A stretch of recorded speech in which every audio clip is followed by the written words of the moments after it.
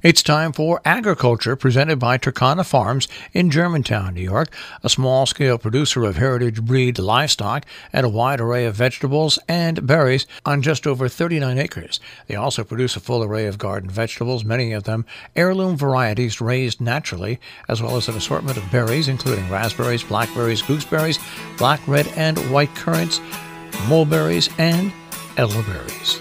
And now, here's Mark Scherzer. When I tell people I have a farm and they ask where it is, I describe its location in the broadest geographic terms, the Hudson Valley. When I ultimately invite them to visit and direct them how to come to the farm, I of course have to get more specific.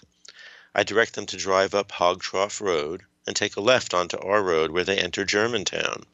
They are inevitably charmed by both the road onto which I've directed them, with its bucolic view of a valley dotted with barns and cows, which appears to sweep all the way over to the Catskills, and by its name.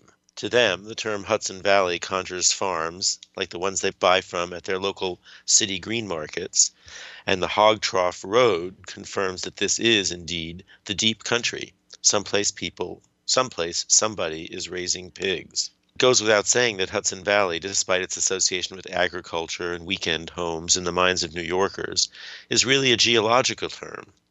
It refers to the large depression formed between the hard-rocked Catskill Mountains and the next hard-rocked ridges to the east, the Taconics and the Berkshires, as glaciers advanced and receded over the softer sedimentary rocks like shale in the area between them in the last ice age.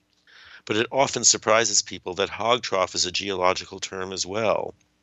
A ridge of rock, which is steep at one end and tapers off at the other, is often referred to as a hog back because of its resemblance to the back of a razor-backed pig. The depression alongside it is called a hog trough. The Hudson Valley is full of such ridges and depressions. It's part of what geologists call the Ridge and Valley Province. The resulting topography has determined a great deal. The Palatine family that built our house situated it on a ridge of shale, undoubtedly both for the stability it provides and because it was better to build there than to take up precious areas of good agricultural soils for such purposes.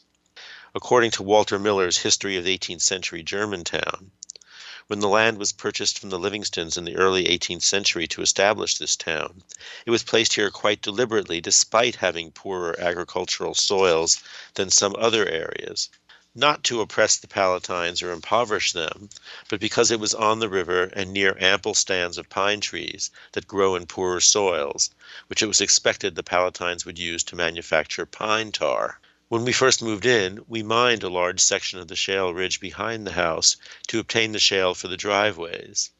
When we hit a ridge of rock which looked like it would require blasting, my late partner Peter told the contractor to leave it where it was. He made it the base of a rock garden, where the succulents he planted could work their way into crevices. The collage of massed yellows, blues, and pinks against the gray of the stone outcropping provides a spectacular shifting floral kaleidoscope through the spring. Sometimes, though, we cannot work with the topography, but rather must work against it. As we continue our project of bringing electricity to the barn, I've been spending a few hours each day digging the 18-inch deep trench that needs to connect from the main box in the house to the barn. A good part of the distance is easy digging in deep topsoil. We have scheduled a rental of a trenching machine to try to make short work of those segments. Portions, however, go under fences, or our holly hedge, or, most significantly, near or through that shale ridge. We've been trying to do those portions by hand. In the shale areas, we are concerned about damaging the machine we rent. It is this process that has led me to contemplate the fundamentals of our local geology. We plan the route of the trench to cross the shortest possible stretch of shale.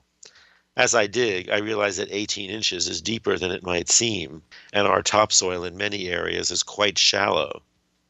And as I try to break up the shale with my shovel, I realize that shale, though theoretically a soft, sedimentary rock, is harder than it might seem. But I'm coming to know the rock. Because it is formed from silt and other sediments, shale does flake into fragments, and it's removable that way. But that work often proceeds just centimeters at a time. Digging through jumbles of small pieces of rock is hard and slow. A large flat piece of shale, parallel to the surface, though, is my nightmare. Sometimes, with a pry bar and sledgehammer, I can open up seams in that seemingly impervious sheet, and often the placement is not flat. Even though the shale was undoubtedly formed flat as sediments were deposited on top of each other, the collision of continents that formed this area's fundamental geological structure, and some of the upheaval associated with later glacial activity, means that one often finds the sheets of stone deposited vertically or at an angle. And this means I can use a pry bar alone to get under the stone, lever it up, and sometimes remove 3 to 4 inches of stone in one scoop. Very satisfying. But I think about how hard it must have been for the Palatines in 1709 to dig in the half-basement rooms that were their original first homes, like the one which became our underground kitchen. I understand why one corner of our basement floor is still a rock outcropping. If I say that digging the trench is a metaphor for life, some wise-ass friend may say, yes, because operating this farm is like digging your own grave. But I would view the metaphor a bit differently. The trenching process reveals that there are bedrock truths we cannot ignore. It shows that in perseverance, sometimes requiring thousands of tiny steps and gestures, there can be progress. And I see that by chipping away at the edges from every angle, I can sometimes reveal the overall contours of that rock I'm trying to remove, and pave the way for its removal. I feel like these are important messages House Intelligence Committee Chairman Adam Schiff must have absorbed somewhere along the way. In the impeachment hearings, he keeps chipping away, little by little, revealing the bedrock truth. Eventually, I feel, he will shake loose and move what now seems an impervious rock of American opinion. Agriculture is underwritten by Turkana Farms, LLC, a small-scale producer of heritage-bred livestock and a wide array of vegetables and berries on just over 39 acres in Germantown, New York. More information, 518-537-3815.